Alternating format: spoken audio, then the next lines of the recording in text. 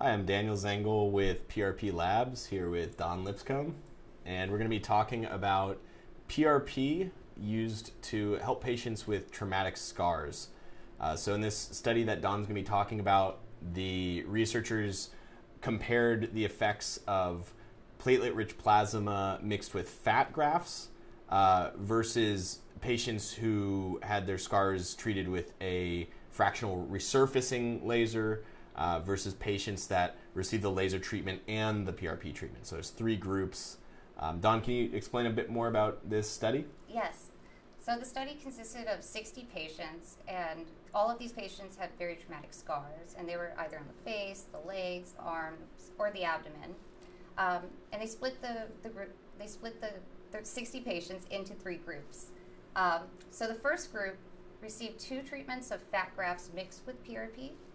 The second group received 4 sessions of laser treatment, and the third group received actually a combination of both.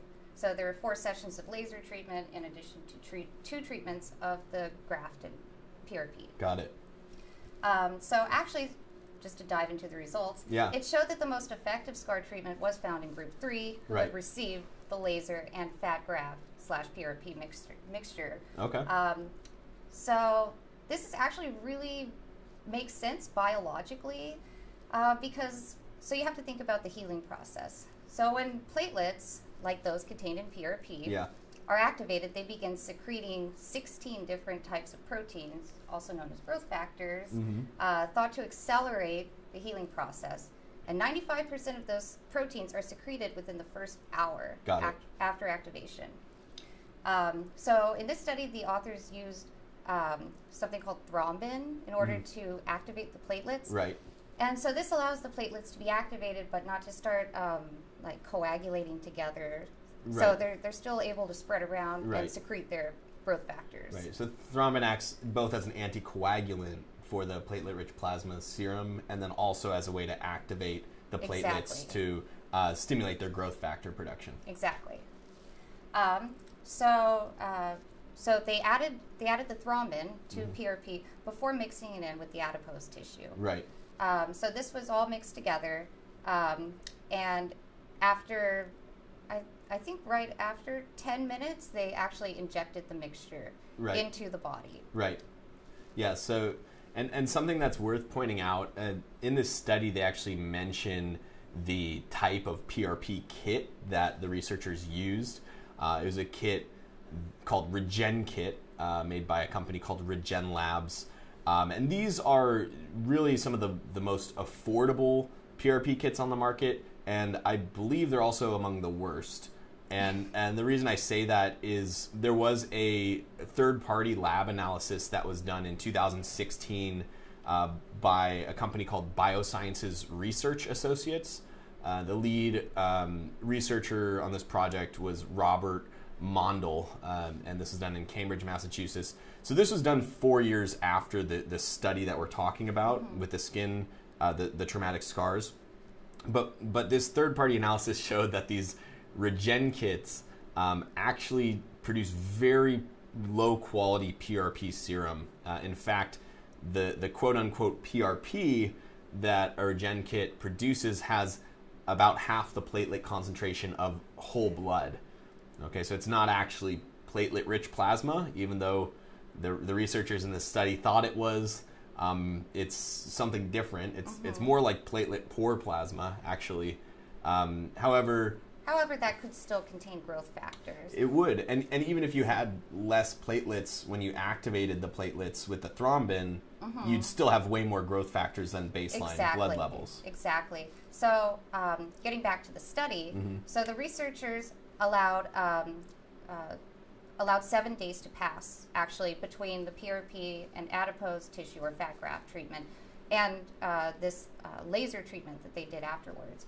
And this is because it's thought that the platelets their lifespan is around 7 days. And during this time, the platelets are producing and secreting these growth factors in order to stimulate the growth of cells like fibroblasts. So after 7 days, they did a laser treatment on these traumatic scars.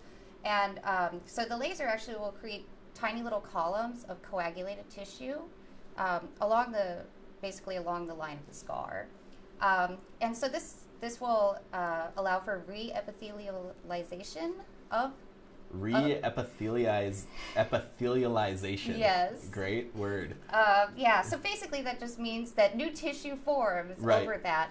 And so this encourages the fibroblasts and the other various cells in the extracellular matrix to actually become more organized and to form like a flat sheet rather than sort of, you've seen keloids and things like that before. Right. So you're saying the resurfacing laser produces sort of like a better substrate for the growth factors to then produce? Well, no, not exactly. Okay. So you have these new cells that are migrating to there, and they don't really know where to go. So the laser goes in and creates these like very uniform channels sort of in there, and then so they migrate to those channels. Got it. And then then they can start, I guess, reorganizing the whole extracellular matrix of the tissue. Got it. And also, the researchers think that this allows repigmentation of the scars. Right. By recruiting melanocytes through these channels. Right. So basically, melanin can get up through the channels and up to the surface of the skin. It's sort of hypothetical. Right. But yes. But it has been shown, PRP has been shown in vitro to recruit melanocytes. Got it. So and the interesting thing in this study, I believe this was where they had taken photographs of before and after the treatment, and the dermatologists that were reviewing the photographs were totally blinded. So they hadn't seen if the patient had received the fat grafts in PRP or just the laser or both. And the results were statistically significant in favor of the PRP fat grafts and the laser. That's where we saw the best outcomes. Exactly. Even if they may not have gotten as many platelets in their final count with this kid as they thought. Right. I mean, that's a good point. Yeah, it's like, that's why you'll see these clinics using these kits that are less effective, and it's primarily these gel-based separation kits that are less effective, but clinics are still seeing outcomes. And it's not just a placebo, it's just there's things going on beyond just having a platelet-rich plasma. Exactly. And don't forget there were fat grafts added to it as well. That's true. Which do have adipose stem cells in there that can differentiate into other cells. Absolutely. So there are lots of other factors going on. Yeah. All right, Dawn, well, thank you for helping break down this study. We're going to have some more videos in just a few minutes here about more research on PRP.